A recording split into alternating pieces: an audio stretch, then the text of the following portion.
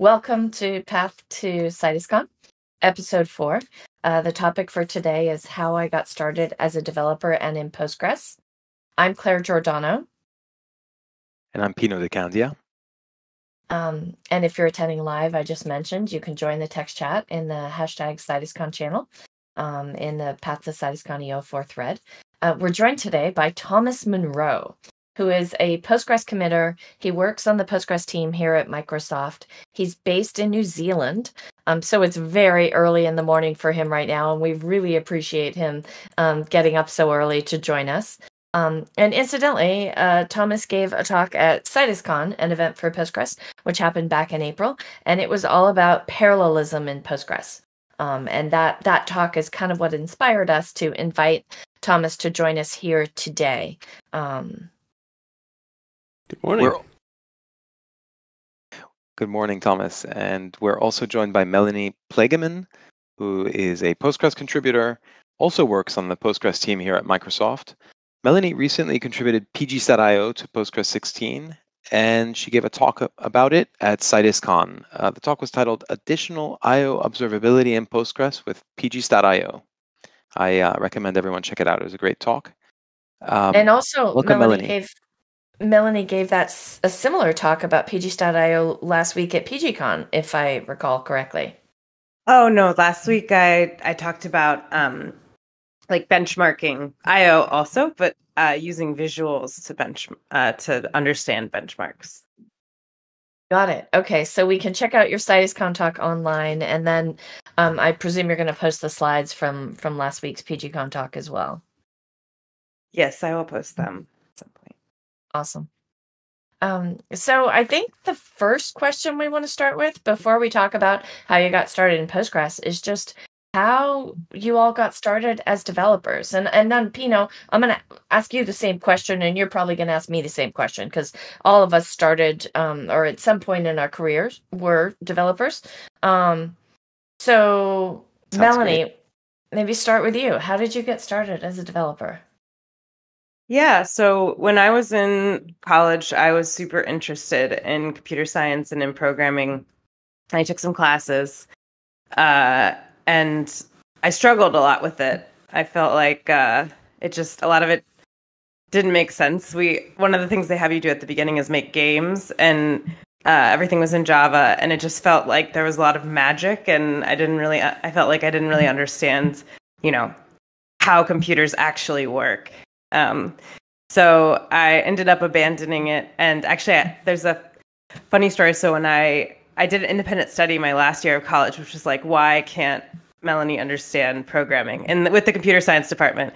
And I read different research about how, different people's learning styles and how to understand how to code and that kind of thing, and how your learning style influences that, which is like funny looking back on it, because the professor of that class, sometimes, we message each other, and it's like, now I'm a software engineer, so it's kind of funny. And so I did a startup after college, and I just felt really, really strongly that I'd seen technology make all these amazing changes in the world.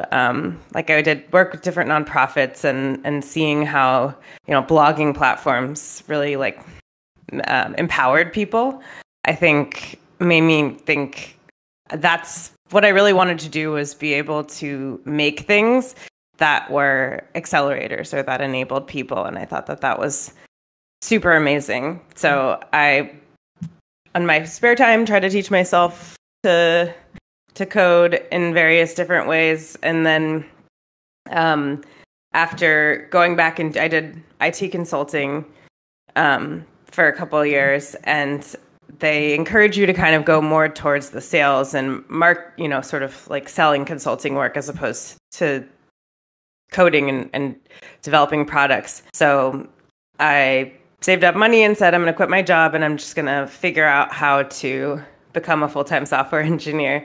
And so I spent at that job, one of the last things I had done was start to use Postgres. And so when I quit my job, basically my boyfriend at the time was like, okay, let's make a syllabus for you to sort of check off all these things and figure out how to become a developer. And so we started with forget the name of the book, but I think it's like it's basically starting from, you know, the fundamental like building blocks of computers, like what is a processor and what are, you know, the sort of electrical engineering kind of things, and going up from there. And so like I spent a long time trying to learn the basics and then learning about, okay, what are functional programming languages? What are, you know, and so it was a really interesting way to do it. And what I found was that I sort of learned better from other people and from collaboration.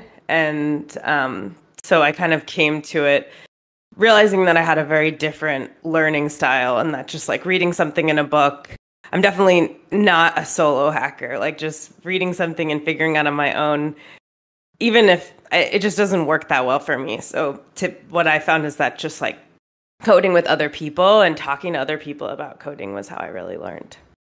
I find that really interesting. So you sort of need to know what's happening in all the layers to feel comfortable with what you're doing.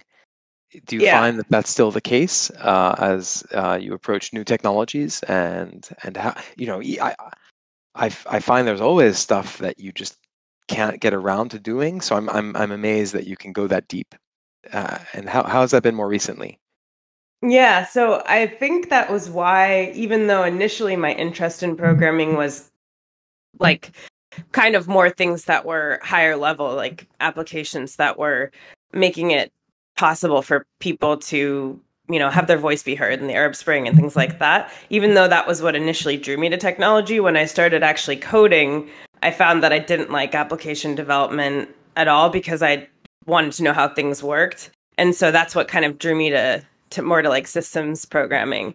And I think that even though what we do is as Postgres developers is like pretty detached from, I mean, databases definitely enable people to do things, but it's a few steps away from people doing transformative, you know, things with technology. But like, I think I kind of came to this point where I realized, what do I actually enjoy doing on a day-to-day basis? And it's like, I really want to understand how things work. And that's continued till now. I mean, I definitely spend more time solo hacking than I did initially, but like when I was doing a project for like storage tuning for Azure, when I joined Microsoft, like understanding actually what was happening in the Linux kernel and like trying to really understand every part of the storage stack completely was important to me before I could say, oh, okay, I recommend this tuning or that tuning, or let me just throw things at the wall. I had to like go all the way down until I understood it at, you know, okay, what is the driver doing? What is this doing? What is that doing? And like ended up, you know, contributing a patch to Linux. And I feel like that is these two parts of me. And one is like, I want to help and enable people. But what my brain, how my brain wants to process things is like, let me completely understand it, which are kind of not like disjoint things in some ways. I'm still wondering about that class you took in college about the way that people learn. Did you fall into a particular category of how you learn? Was there some epiphany for you there that influenced all these choices? Yeah, I mean, I didn't really fit into any of the categories of like, you know, you learn like auditory, you learn from hearing lectures, or you learn from writing notes or whatever. I think like a little bit, or visual learner. Like, I think if anything, it was maybe more like tactile learning was something I identified with, like actually doing something. But I think what I got out of it was that talking about it and talking about concepts with people was sort of how I learned. And I think it's kind of like, I'm not a tinkerer, which I always felt like, you know, you can't be a good engineer if you're not a tinkerer. That's like what my perception was. But I think I like the things that I understand the best are actually, you know, things that I literally did, but especially things that I did. And then I talked about with other people and like, you know, taught other people or discussed with other people. I want to throw in something. This is a little bit off topic, and then we'll come right back. But this morning I was listening to Neil deGrasse Tyson talk about the astrophysicist talk about his podcast Star Talk, and he has a comedian on with him in every episode of the podcast because laughing and joking while you and being in a good mood helps remember. That's the theory behind that. So I thought that was relevant to this question of styles of learning and how learning is effective. Well, that's why I'm here, Pino, right? I'm supposed to make you laugh. Fair. I could see Fair that, point like, you have. kind of remember something because you joked about it or whatever. Yeah, I or also maybe your just brain is found the just link. more open. Yeah, I found the link to the book that was super influential. It's called Nantitetris. And it was like it's called, Building a Modern Computer from First Principles. And this was what made me finally have an aha moment about computers. Awesome. I'd given up on understanding the whole stack. Now that you've put that link there, I'm going to check it out and see. Yeah, it's really cool. Fill the gaps. Yep. Okay, I want to pivot to Thomas for a second and start at first principle. How did you get started as a developer? What led you there, and what kept you there? Okay. Well, I'm going to go back a bit further. I'm a bit older, and in the 1980s we had 8-bit computers like Commodore 64s and that kind of stuff. But I was lucky. My mum got me a Sinclair ZX81, which was a tiny computer, probably not known all around the world, but it's a small British computer that I think it cost less than $50 or something. I don't know. It was very small. And back in those days, if you wanted to make a computer do something interesting, and you're a kid, right, and you've got a lot of time on your hands and a small number of books, there's no internet, and there's no, like, maybe you've got some finite number of games or whatever, and a few magazines, and if you want to try and do something interesting with that, you really have to tinker a lot. And so I guess I followed the kind of tinkerer path from there. When I was a student, I was studying linguistics. I thought I wanted to be a linguist at some point, but I did a fair amount of kind of like tinkering and programming, and I kind of wanted to use computers in linguistics. But at some point, a job came up where another student had left town in the middle of a project, and they were desperate for a C programmer to finish this computer program, and I took that job, and that was just a chain of events from there. I eventually actually dropped out of the linguistics course and just went to hack on computers full time. That's kind of how I got started with computers. So you dropped out of linguistics. Does that mean you dropped out of school altogether, or just out of that program? Okay. I didn't finish my degree. Yeah, which I kind of regret, but I sometimes think I should just go back and do that. But it's funny because you love learning and like reading academic papers and that kind of stuff more than anyone else I know. Yeah, well, you don't have to be in the program to read the papers, right? I mean, and especially these days, right? I mean, it's just information is so easy to get. Like in a way, back then, back then there was a lot more gatekeeping of information and knowledge and ideas, I think, than there is now, or at least it felt that way to me. I don't know. Yeah, I don't feel like my children, I obviously took them to the library a lot as they were growing up. That was like one of our weekly activities, but I don't feel like they really understand that you used to actually have to go to the library to find some things out. Like there was no internet, there was no way to discover at home. Like there was no computer sitting on your desk necessarily. Yeah. So yeah, I remember one particular purchase. I remember getting a reference manual for the Zilog Z80 CPU that was in my computer, and I remember that the book cost more than the computer, and it was really hard to convince my parents to buy that. Yeah, it's just different times. I mean, you would. Did your parents do tech? Did they like?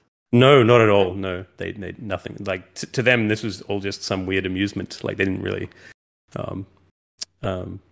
Yeah, I don't think back then, at least where I was from, I don't think people really saw computers as a serious thing yet. Like it wasn't like a thing that you wanted your kids to get into or anything like that.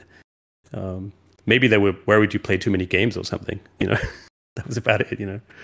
Well, so you said there's this chain of events, right? That you dropped out of linguistics, dropped out of school, and went to hack full time. What kinds of things did you go to hack on? What were you doing?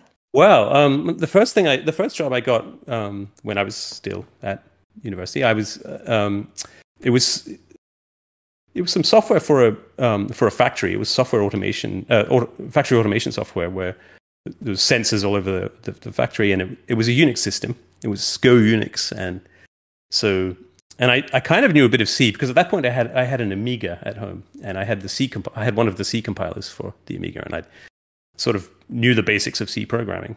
I certainly wasn't very good at it, but it was enough to land this job, finishing this project because some other person had left, and it wasn't super hard. So that was a nice way to get started, and so it was like curses software, like N curses software, like trying to do a GUI on a text terminal screen using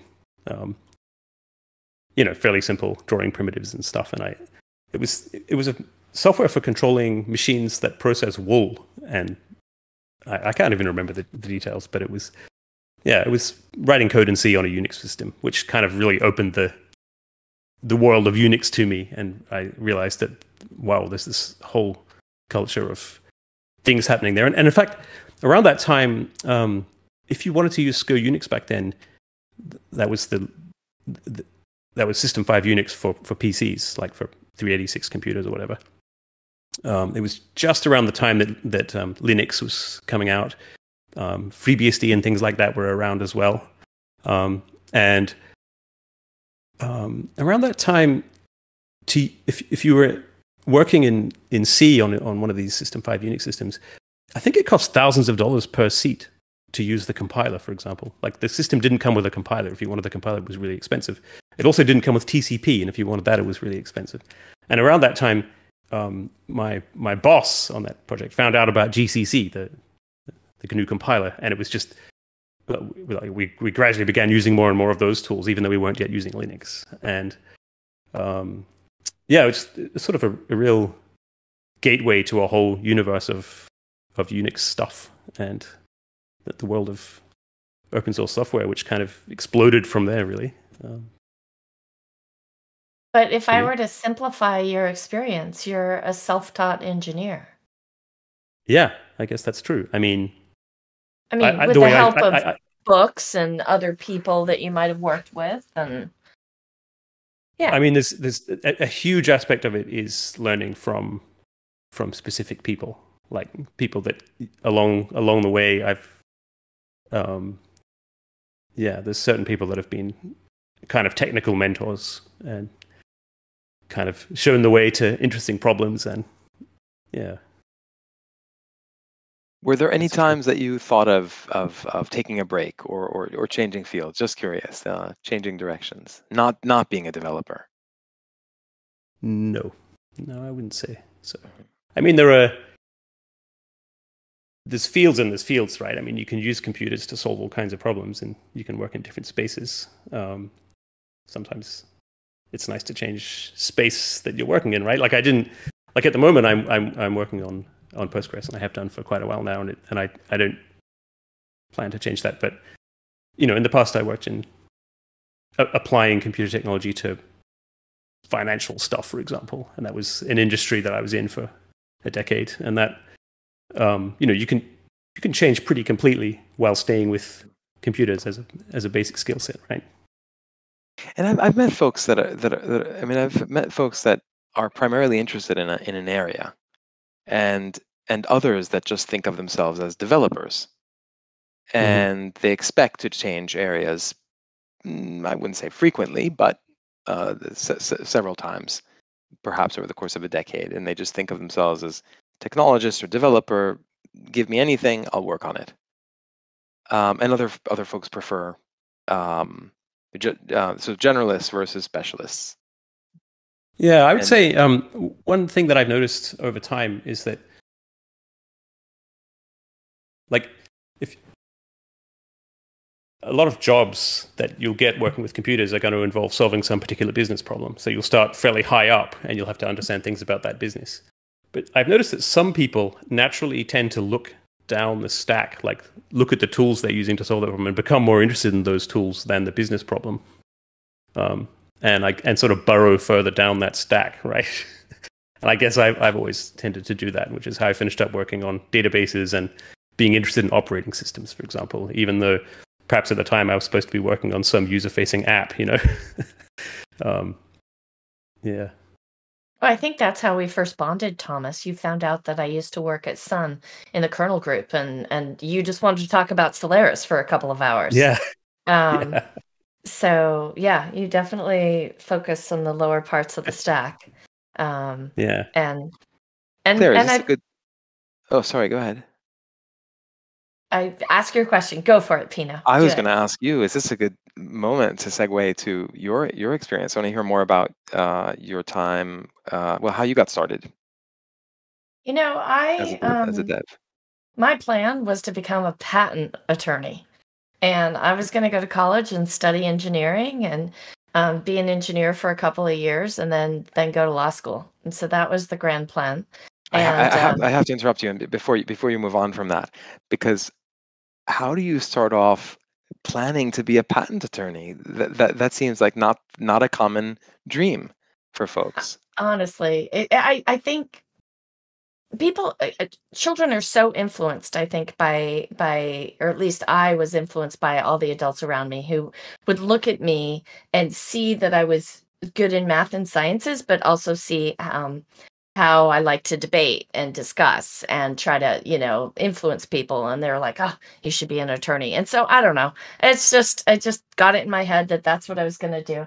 Went to college, found out that material science kicked my butt and wasn't going to become an engineer, but along the way, took some computer science classes and just absolutely loved it. Like my first course was in Pascal, and next I took the data structures and algorithms course, and then just kept taking more and more and more and more. And before I knew it, I had dropped out of engineering and was studying mostly applied mathematics and computer science. So that's what I got my degree in. And then I had it in my head I wanted to live in California for a couple of years. And back in the day, Sun wasn't doing college recruiting, but I knew someone who knew someone who knew someone. And they landed me an interview at Sun and, moved out to California, worked in developer tools in the beginning before I went to the kernel group, and just loved being an engineer and decided not to move to the East Coast, back to the East Coast, not to apply to law school, and just stayed in tech. So I don't know, it's kind of boring to me because it's a story that's very familiar to me and I know it well, but it was a lot of fun. Sun was an exciting place back in those days. And I mean, that's even before we called it Solaris. It was Sun OS in the beginning. And I got to work with absolutely brilliant people. I sometimes think of it as Camelot. Just those days and that team, and everybody was very just tightly connected to each other and to our mission. And although I still think of myself as a developer, but I did gravitate later toward becoming an engineering manager and a program manager and to leading teams of people. And that's still kind of the role that I'm in. So I still work really closely with engineering teams, but more on figuring out like how do we communicate what we're doing, or how do we do community building around this project. I think it's so interesting, the idea of like what people tell you, adults tell you you're good at or reinforce when you're growing up, and how that affects what you think you want to be. So I think that was like, for me, everyone was always like, oh, you're so good at writing and you're so good at, like creative things and art, and a lot. And also people in my family were in TV and filmmaking. And so that was what I thought I was going to do. And then once you do it and people tell you, oh, you're good at this, you like keep doing it. And I think,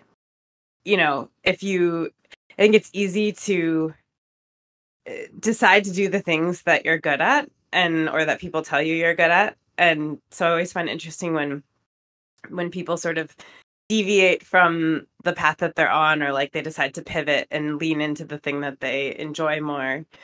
And whether or not, it was the thing that people suggested that they do. I had this English teacher in high school, and he's very memorable. He used to have a bow tie on every single day as he taught his class. And he used to always say that his wish for us was that our avocation and our vocations would be one and the same. And he would share how happy he was that his avocation and his vocation were one and the same. He absolutely loved his job. And so whether the things people tell you when you're a kid stick, and whether you do them or whether you deviate, like, I just think it is so cool when people land in a spot. I call it passing the toothbrush test, right? Where you're brushing your teeth in the morning and you're looking forward to whatever that work thing is that you're going to do that day. I know that's certainly what I wish for my kids as they grow up. Do you think there's something a little bit unusual about our field, though, in that if you grew up tinkering, or you eventually ran into software development at some point, into coding, that what you got to experience it matches pretty closely what you do on a day-to-day basis as an engineer. In other fields, it's very hard for folks to imagine what their day-to-day work life will be like you say you're a high schooler thinking about a career, and it's just hard to imagine what we'd be doing on a daily basis, what kind of problems we'd be trying to solve. At least that's the feeling I get, that there's less of a gap for software.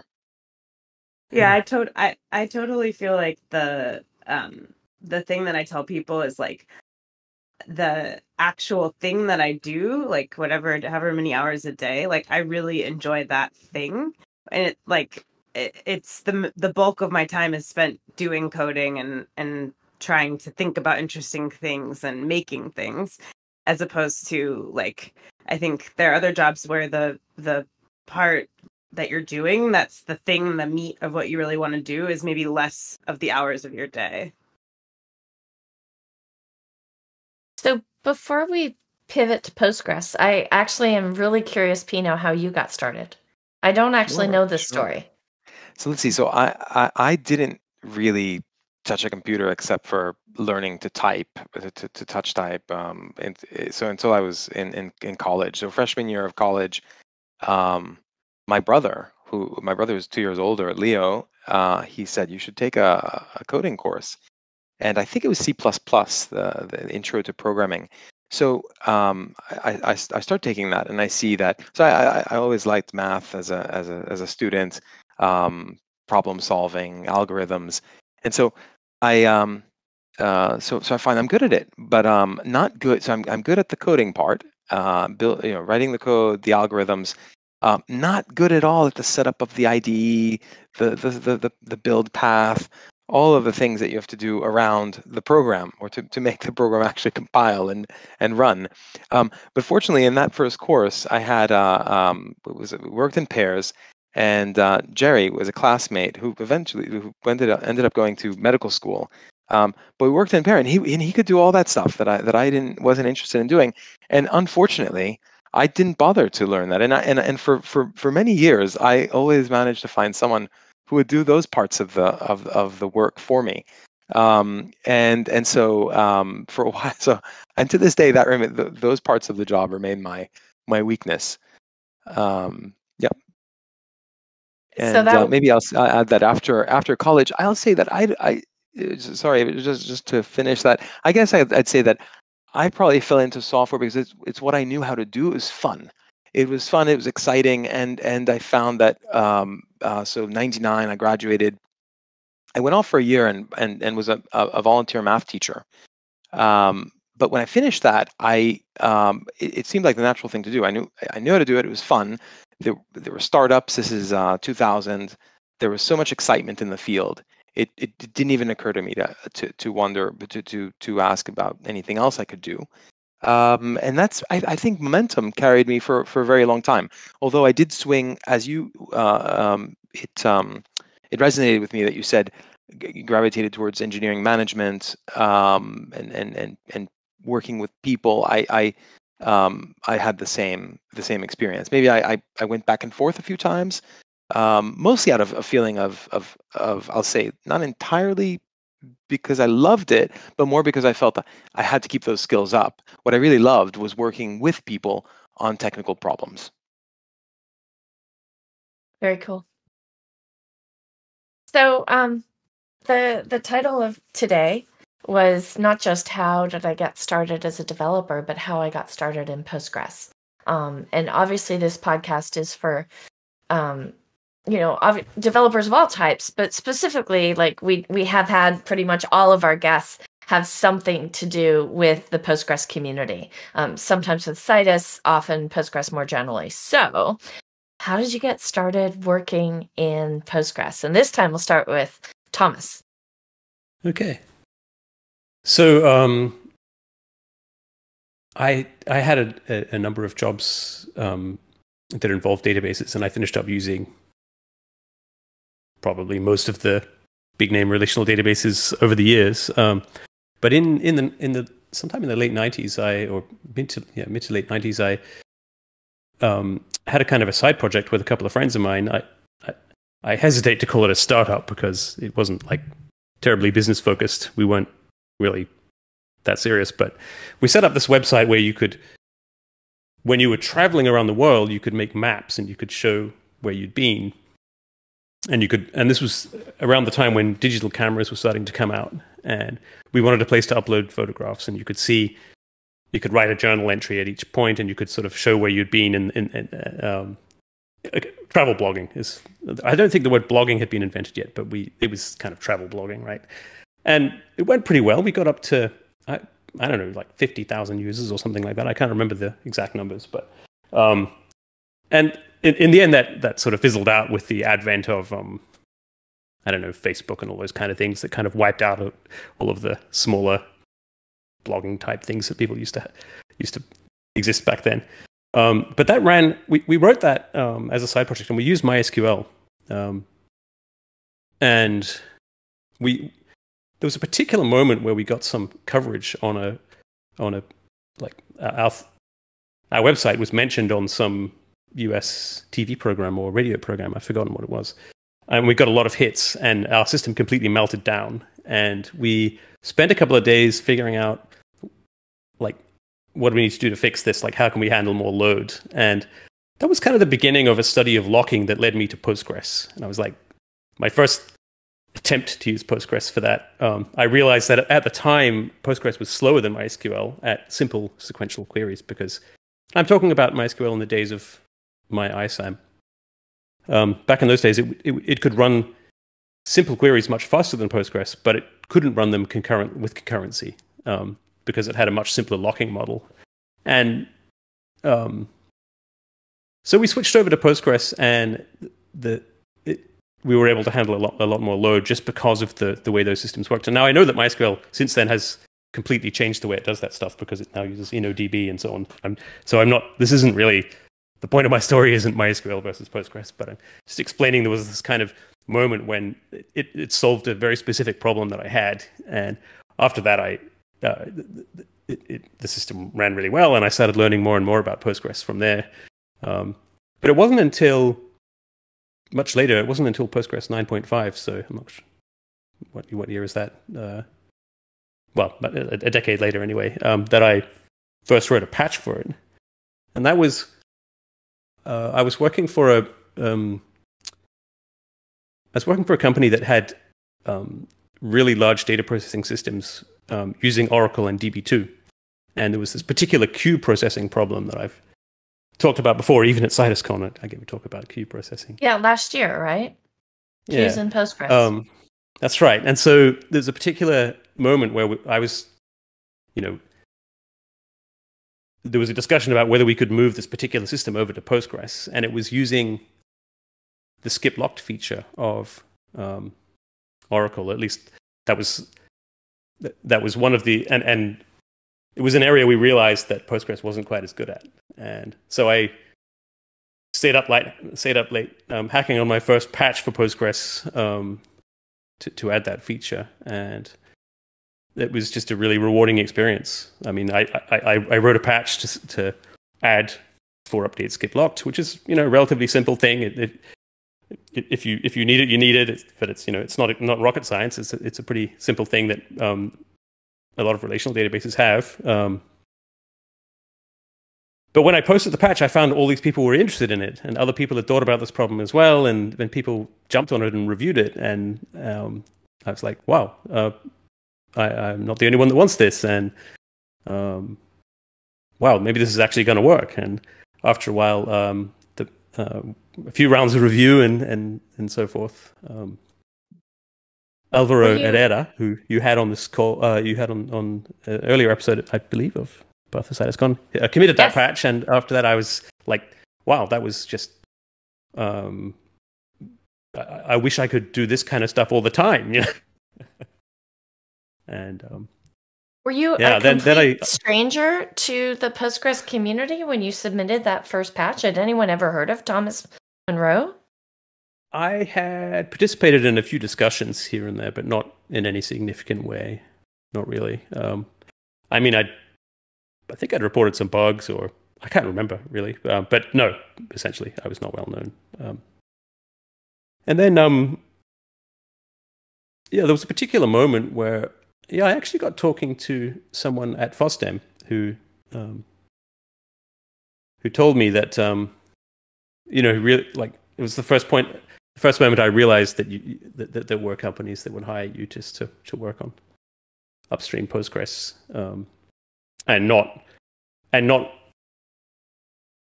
improving it as a side product of what they were doing, but actually just literally working on it directly. That was the realization that it was possible to do that.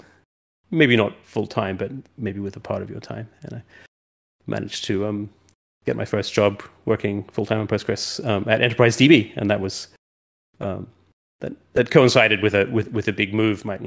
We moved from London, where I'd been for a long time, back to New Zealand, where I'm from, and I kind of knew I wasn't going to be able to work in financial technology out here in New Zealand because there just isn't that much of that sort of industry. And so I was really looking for a change, and it was around that time that I heard about the possibility to work for Enterprise DB, and that plan worked, and I finished up getting to work with people who were working full time on Postgres on really interesting problems, and And Thomas, I guess because of the way the PG community works, being on the other side of the world, wasn't an impediment. Not at all. I mean, everyone that I interacted with was living in different, wherever they wanted to live, right? I mean, maybe a lot of people are in the States, for example, but they're not all in San Francisco or something like that. They work from home if they want to, and it could be anywhere, right? So, I mean, my time zone's a little weird, but it's not, there's plenty of overlap. So. No, in this pivotal conversation that you had at FOSDEM with someone where they planted the seed in your mind that you could work for a company that would pay you to contribute to Postgres open source.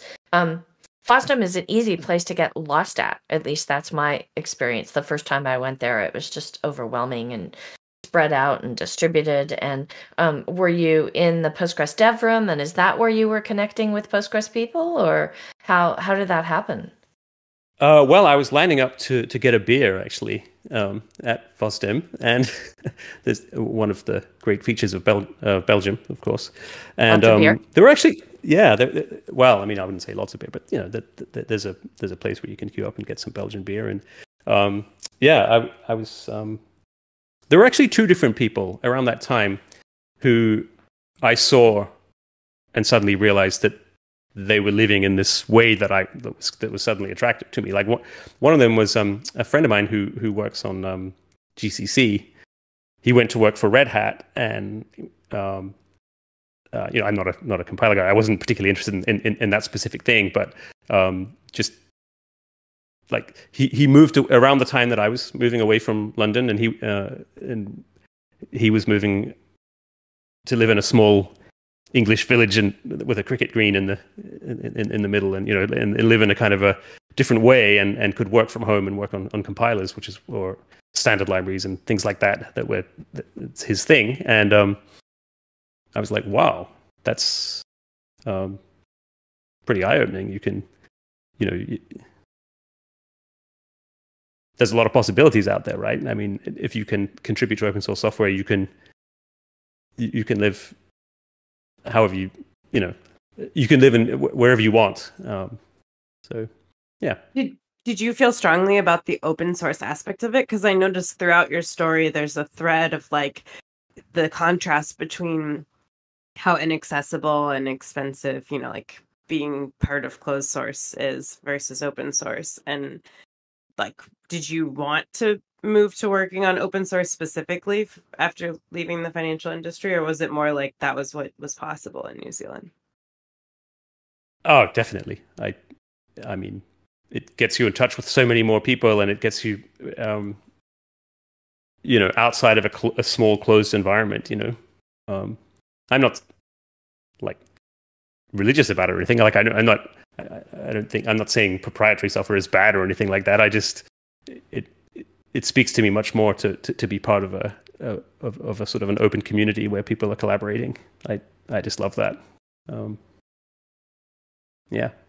How do you feel about it, Melanie? Is it important to you that Yeah, Postgres is open source? Well, yeah, definitely. I mean, to the question of sort of like how getting involved in Postgres was something where, I was not working when I started trying to learn to code and get a job as a developer. And so I didn't have access to, a closed source code base.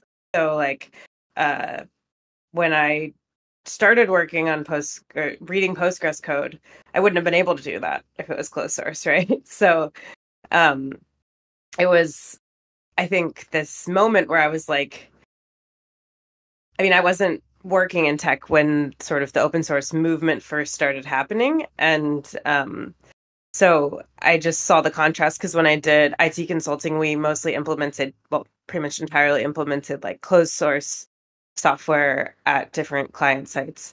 And, of course, we couldn't see the code. And then because we were just like professional services, basically not working for the company directly.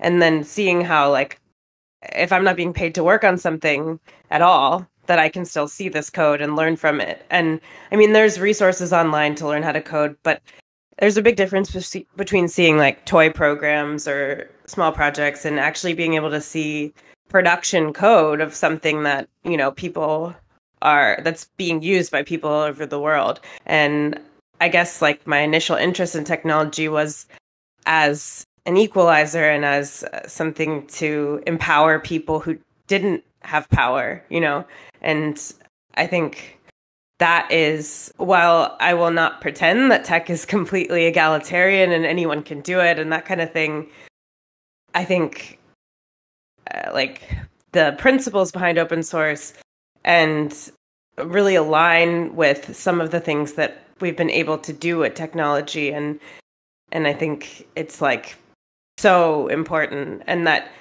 in some ways, I think we need sort of like zealots like Richard Stallman and that kind of thing to like really move things forward, and to hold the line about like, open source. Like, I mean, I still use closed source software, so I'm not like religious about it. I'm definitely like, this is convenient. But I think, there's been times throughout my journey working on Postgres where I thought, I don't know if this is going to work out. I don't know if I can keep doing this. And, what would I do instead? And I think it would be, I'm not saying it wouldn't happen, but it will be hard. It would be hard for me after having the chance to work on open source and feeling like I'm part of something that has the possibility to include everyone to go and work in closed source. I think it would be hard for me. And one thing that I've noticed is like when you talk to people that were part of open source when it started, there was more, I mean, things were open source for different reasons in some ways than they are now. So like now, companies talk about open sourcing stuff for strategic reasons. Like, there's this really cool open source conference in Raleigh-Durham every year called All Things Open. That's kind of like just all different. It's like thousands of people go to it, and it's different than FOSDEM. It's like on the other end of the spectrum. I mean, I haven't been to FOSDEM, but I get the sense that's like kind of the original open source mission around like free open source collaboration, that kind of thing. But now, open source has been companies open source software strategically for different reasons, right? It's part of like a business plan, and it's something that's sort of like packaged in a product of like whatever capitalism, right? It's like a thing companies do. So Facebook and Google and all these places are doing that. And I think it's good. I mean, it's making more software open and more people can use it, and you can build a website with completely open source components when you're on a laptop in college or whatever.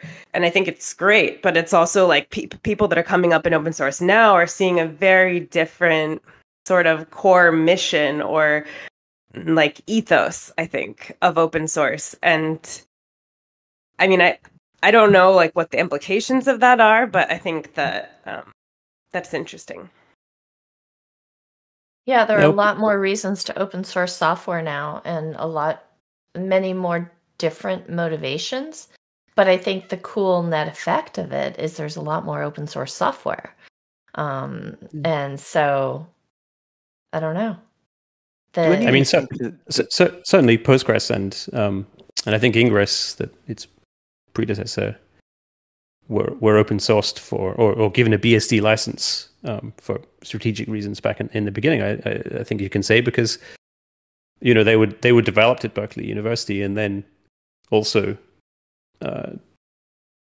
turned into commercial products by their creators that were, I mean, the BSD license was part of that, and that, like, the ability for people to be able to make money from things while also releasing the source code, that's something that happened right at the beginning of Postgres' story, right? I realize realize with this statement, companies decide whether to open source partly based on talent, but there's always the business justification.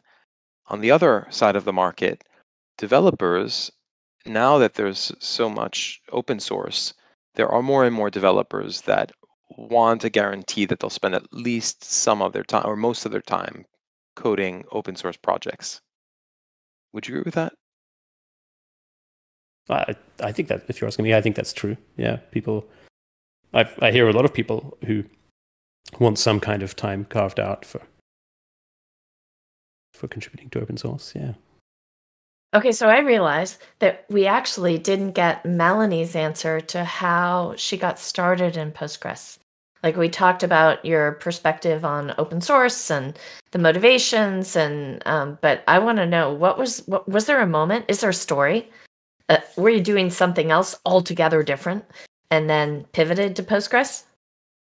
Yeah, so I was doing IT consulting at PwC, at PricewaterhouseCoopers, and there was a project we were doing that was related to data quality, and sort of like there are different proprietary software you can use to essentially what they're doing is like writing SQL to query things about the customer's database. So like, what are using regular expressions and things like that to check if they have more than one record for the same customer. You signed up with an email address and you spelled your name slightly differently, or things like that, right? And so we had decided the proprietary tools that we were using were difficult because we were trying to collaborate with people from different companies, and the team had changed a lot. There was like new people joining and other people leaving, and just the licensing and dealing with everyone trying to have access to the proprietary software was slowing us down so much that I was like, this is probably against the rules now that I think about it. I was like, let's just dump this data into a database and then use regular SQL to query it, because we're spending most of our time in meetings talking about how like no one can access this data in order to do these queries, right? And so then we ended up writing a bunch of very similar kinds of like SQL queries, and it felt like we were wasting a lot of time on boilerplate. And I decided to use Postgres. I think this was 9.6, but I'm not sure. I'd have to look at the exact version. Just because I like Googled around and talked to some friends that were in tech, and they're like, everyone uses Postgres. It's the best to open source stuff, because I wanted something that I didn't have to pay for, and sort of just didn't get permission to really do the project this way. So I was like, okay, what's free? What can I use? But I found that also what I wanted to do was to be able, so Postgres has a string function called format, and it lets you do like string interpolation. And so I wanted to do something closer to like templating to create SQL queries, but I wasn't building a whole application. And I didn't, at the time, I originally didn't want to use like Jinja 2 or whatever. So I think I ended up doing that eventually. So I wrote a Postgres extension. And this actually, at the time, I was trying to figure out, how do I make format do the thing I want, or do I need to use another piece of software with it or whatever? And so someone told me that Postgres has this extensibility thing, and you can write extensions and they can like access internal Postgres code and do cool things with it if you write them in C. So I tried to figure out how to do that. And so I wrote this extension that basically was a souped up format function that let you interpolate, like you could make named parameters, and then you could pass JSONB or HStores to it, and so you could like have the key that was in your HStore or JSONB, and then it would interpolate the value. And I just thought it was so cool that you didn't actually have to. You could just do that. You could just make it, and then you could use it. And that was my first time looking at Postgres code, and I had this feeling that I hadn't had before, where I was like, this just makes sense. And so I leaned into it. And then I remember I was at All Things Open, and there was a developer advocate for Mozilla there talking about Rust. And his talk was about why do systems programming. And he, I guess, made the argument that if like you just kind of feel excited when you understand how something works, like under the hood, kind of like what Thomas was saying, right? Like you just want to keep traveling further down the stack, and you sort of lose interest in the business problems at some point, or just are less engaged in those, that may be a sign that you want to be a systems engineer. And so that's kind of what I was like, that's the feeling that I'm feeling, is that I stopped caring about templating those SQL queries, and I cared more about how does this work, and that I decided at the time, looking back, it was pretty crazy that I thought this was something that was possible, but I was like, I want to get paid to contribute to Postgres, and I'm going to work at a database company because I want to do this. And I'd like, didn't study CS, had never had a job as a programmer, and just like, it's like, all right, I'm not going to take a job that's not that. So it's kind of nuts looking back on it, because there aren't that many jobs like that, right? Just like the number of people that do that is not very many. So yeah. So you left Price Waterhouse and eventually landed at, what was your first database company? Was Pivotal, working on Greenplum. Yeah. So they were really, it was just so, I mean, I wouldn't be here if it wasn't for that. Because like I said, I learned from collaboration and from working with other people much better than through reading or, sort of taking a class and listening to lectures. So I left, I like saved up enough money to give myself runway for, I thought, a year, but then living is expensive. So, and basically said, I'm going to learn everything I can. And then I'm also going to try to like make a portfolio, basically.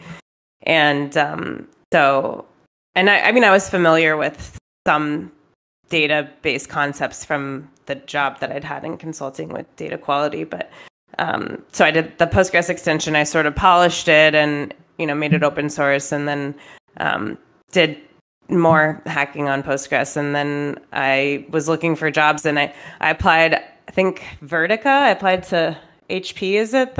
I was just looking for databases, and I preferred open source, but I was like, okay, I want to work on a database. So I applied at a bunch of different database companies. I interviewed at Second Quadrant, actually.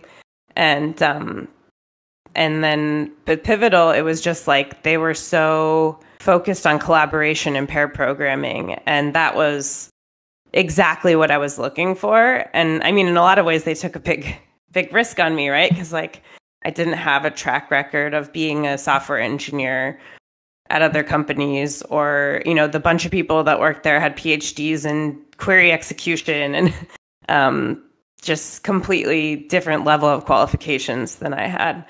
And for months of working there, people just would pair program and like teach me things. And I kind of at that point was like, okay, I'm going to go back to school and start taking classes on some of the fundamentals. So I did some Stanford classes on databases, and then I did some of CMU classes on OS, like learning about operating systems. And I just spent all my free time. Okay, so Greenplum is a distributed fork. It's a distributed database that's a fork of Postgres. So, like what are distributed systems? How do I learn about that? And then all my spare time, I was like, how do I learn more? How do I, what is how does Postgres upstream development process work? Let me look at patches and everything. Yeah. Well, +1 to the hiring manager at Greenplum who took that risk on you. Obviously, it paid off. I always think it takes a special kind of courage for a manager to hire, not because this person has already done the thing that we're hiring them for, but to hire someone who's got the skills, the motivation, the ability, and the willingness to learn and learn and learn. And I sometimes feel like those types of gambles, like that's where the joy is, and those type of gambles can often pay off really, really well, but not everybody does that. So yeah. I'm glad they did it, because now you're here at Microsoft and still working on Postgres and just contributed something pretty sweet to PG16. Yeah, definitely great. So are other Postgres contributor stories the same as yours, Thomas and Melanie? Like, is there a certain pattern? At least I can answer that. Oh, go. No, go for it. I kind of want you both to answer, so just take turns. I would say it's very non-uniform. People all have very different backstories. That may be true in any group of people in any project. I'm not sure, but certainly with certainly the people that I know in the Postgres community have all different sorts of backgrounds, and there's a lot of people, for example, who didn't study computer science or something like that. If that's what you're getting at. Yeah, Melanie, what's your? Yeah, I think I often ask people this since I didn't, study CS undergrad, and I mean, I would say like majority of people that you talk to that are Postgres contributors did do some sort of studying of IT or computers or that kind of thing, but certainly not all of them. And I think I would argue there might be a disproportionate number of people that sort of fall into that solo hacker category and maybe, didn't finish school or didn't like necessarily stick to that one specific path or study that exact thing. And, I think wouldn't necessarily, I think Postgres being open source and having a lot of enthusiasts be the people that were working on it in their spare time and that kind of thing, I think is a big part of the background of people.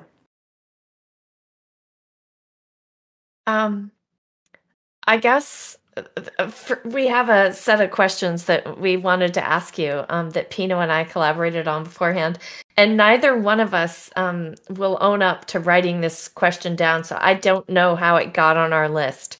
but is being a developer all sunshine and roses? I'm just going to ask it anyway. Well, I could say that there's an enormous amount of maintenance work involved in projects like this, investigating bugs. I mean, the number of users of Postgres is absolutely enormous, right? I mean, there's we don't even have a way to begin to estimate the number of databases out there, I don't think, but the number of users of Postgres. But it's going to be a very large number, and that's kind of stressful, right? If bug reports are coming in and you don't yet have any clue what the blast radius is, or that's you kind of drop everything and focus on that for a long time. Maybe trying to reproduce something that's timing based or something like that. And there's a huge amount of work like that that's just can be quite stressful. It's not all developing. Could you list off some of those comments? It wasn't, in retrospect, of course, it's obvious, but it goes, reminders are great about, the maintaining the build farms, the commit fest software, right? Could you give some more examples of stuff that isn't the core software, but makes stuff go, right? The build, the CI system. Well, there's a whole process for. I don't know how many people contribute to Postgres exactly. There are different ways to estimate it, but you can say there's a couple of hundred people who are actively working on patches at any given time, I think. And those people they're all trying to, they would like to see certain patches they've worked on get in, and they would, they're trying to get other people in the community to build consensus and agree that a certain feature is ready to go in or whatever, or just trying to get people to review things. And there's just a huge amount of human interaction there, and a huge amount of expectation and disappointment. Sometimes things just don't go in for a whole year or 2 years or something like that, or sometimes things are outright rejected. Sometimes things just don't work out. They get committed and then they get reverted and we never get back to them, or you need to go around again and it takes another whole year. And there's a lot of processes and pain and emotions and all those kinds of things involved. I guess maybe like any collaborative enterprise, but it's not just, wow, we made this amazing new feature and everyone's happy at the end. It's an ongoing process, and once even when you manage to get things in and they work and everyone's happy, things, query planners, for example, are incredibly complex things, and you can make some people happy and other people sad when you make a change. Maybe blowback comes for years telling you that you're, like, if you look at something like the JIT query compilation stuff that happened a few years ago, now that's really amazing technology, and it makes a whole lot of long-running queries run a lot faster. But it also slows down some workloads, and you've got to tune things to turn it off sometimes because and I don't know, it's a really complex system. So I think one of the things that's interesting. Oh, sorry. Go ahead, Thomas. No, and just to answer Pino's question about the stuff like the build farm, we have this. Postgres is uncommonly portable. I don't think there's, and that's partly to do with its age. It comes from the time of the, Cambrian explosion of Unix operating systems that used to run on all these different systems, and gradually we prune the set of systems we support. But we still support 10 or, depending on how you count, 10 or 11 operating systems. And so we have this, including Solaris and AIX, and various systems that some people care about. And we have this build farm that tests everything on hundreds of computers and runs our test suite. And it fails sometimes, and we, for timing reasons on some obscure computer system, and we have to try and figure out why. Is it a problem with that particular machine, or is there a bug? Probably the answer is there's a bug somewhere or some race condition somewhere. And so you can just look at the Postgres build farm results, and you can find problems to investigate that will take days and days of your life and will turn out to be because of some order of operation thing somewhere, or more likely just a timing bug in the test itself or something like that. And yeah, there's huge amounts of different types of work involved in keeping this thing running. Well, Melanie, one of the things, I was just going to say the thing that's interesting about working in open source is that there isn't some specific roadmap and then you work on a feature and we've all agreed it's the thing that we're going to work on. And when it's done, it gets to go in.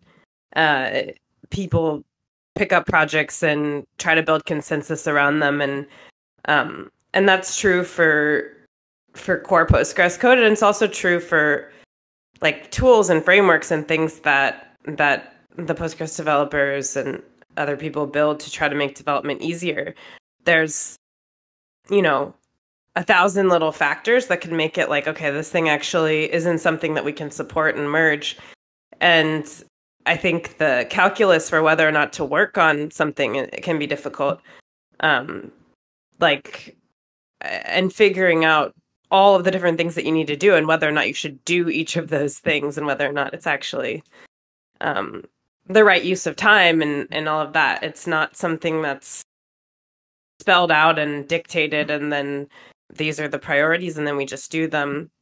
And everyone in the community is doing, 3 projects on the side or maintaining a tool or something like that you didn't know about that's outside of their core work that's contributing to the community. Like Thomas developed CFBot, which is something that, pretty much like we completely rely on in the commit fest to show if patches that are registered for commit fest are passing.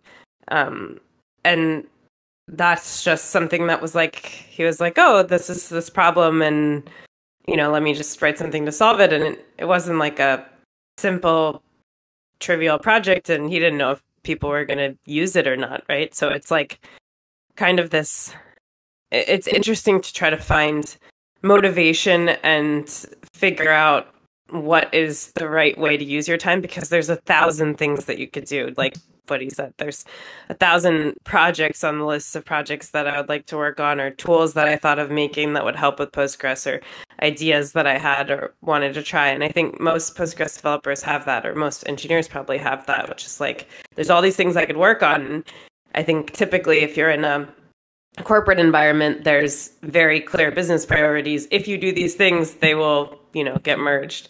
And it's different when you work in open source.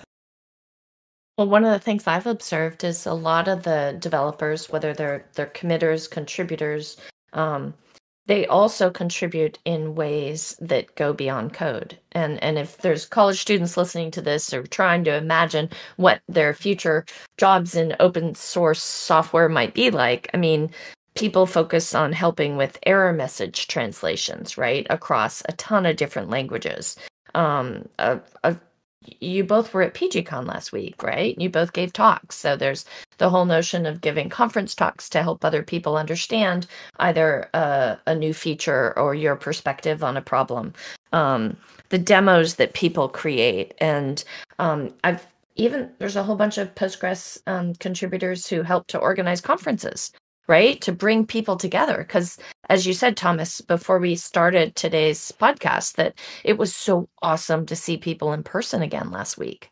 So there's a lot of ways that people end up contributing to a community that go beyond code.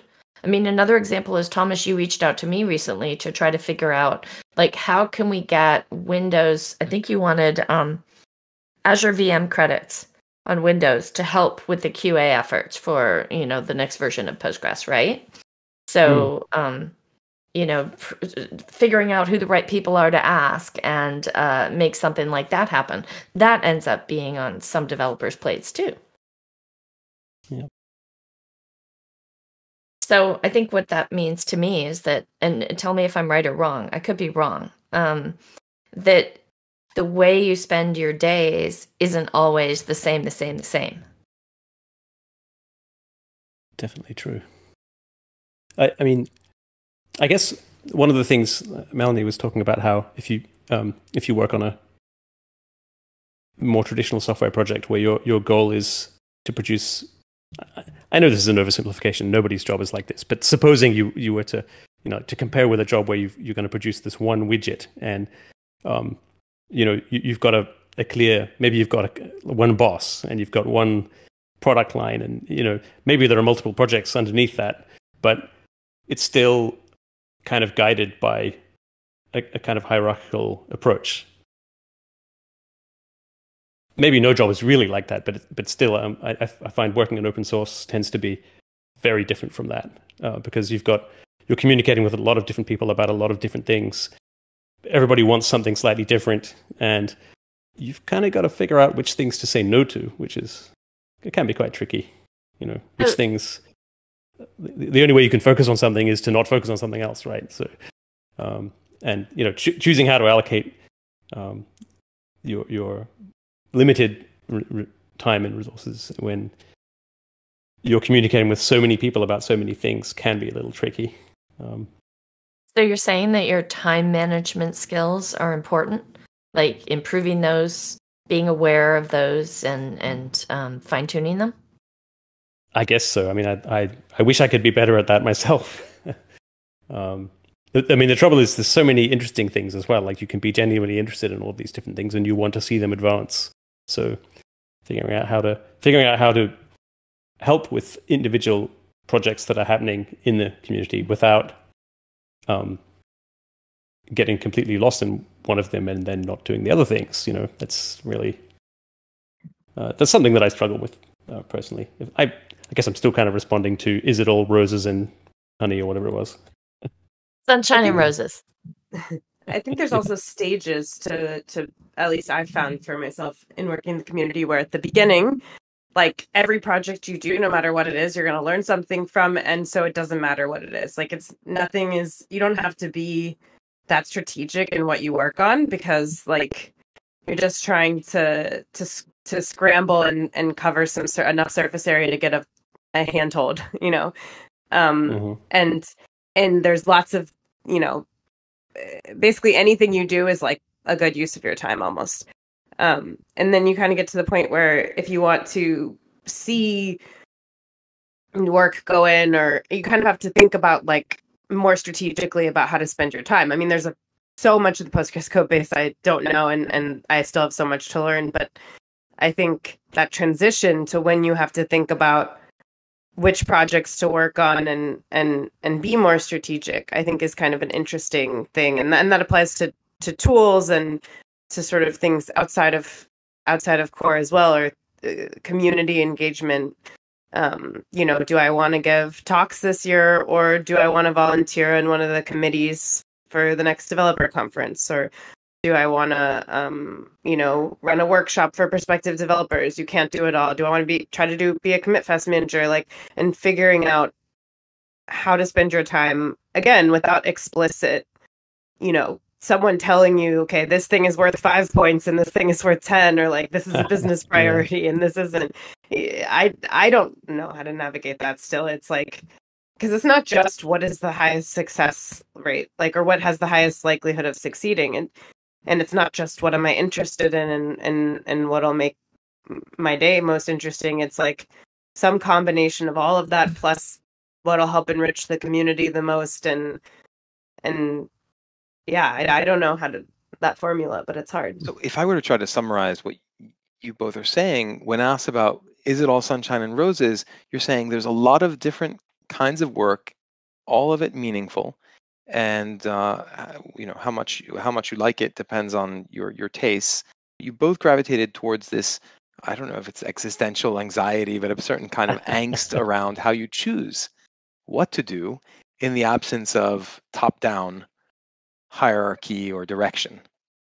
Yeah. Is that right? And are there because I think that's great. I mean, I walk away saying, okay, that's interesting. There's the psychological thing going on, but otherwise, it's mostly sunshine and roses, or other aspects that are not sunshine and roses beyond that angst. Well, roses have thorns, and sunshine is sometimes blocked by clouds. I have fun pretty much every day. Like, even if I'm stuck on a bug, or I'm, on an email thread that gets annoying on hackers, I look forward to working every single day, pretty much. Yeah. That's the toothbrush test. Yeah. Yeah. That's right. What about you, Thomas? Do you pass the? Yeah, does your Postgres work? And most days, I do love my job. I think we're very lucky to be able to work on something that we know how to improve, and that a lot of people depend on, and that it's satisfying to work on. Yeah, definitely. Well, big thank you to both of you for joining us today. This podcast will be made available within the next couple of days as a recording on YouTube Podcasts, and we'll post that link on Twitter and Mastodon and LinkedIn and all the places. Carol Smith will take care of that.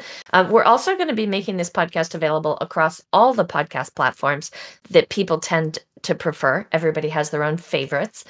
So Carol and Aaron are working on a plan to do that as well.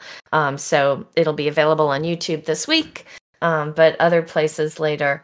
I also want to throw a shout out to the fact that the next episode of Path to Citus Con, episode 5, is going to be on Wednesday, July 12th at 10 a.m. PDT. And I want to thank Carol Smith and Aaron Wislang for producing this event, because without them, we wouldn't all be here today. But Thomas and Melanie, I could talk to you for another hour on this, and we have a whole bunch more questions that Pino and I didn't get a chance to ask, but we'll have to save those for another day. Are you all free for beers? Off we go.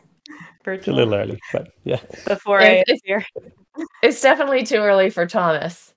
But yeah, Melanie, you're East Coast, right? So I'm East Coast, yeah. Almost have a beer, maybe. Yeah.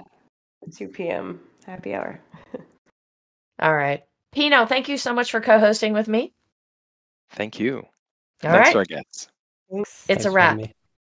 Actually, I do have one more thing, which is to thank for those of you who are listening to this and who loved it, liked it. As a new podcast, we appreciate recommendations. So subscribe to the calendar, but also recommend it to your friends so other people can discover it. And yeah, we'll be back here on Discord on Wednesday, July 12th for the next episode.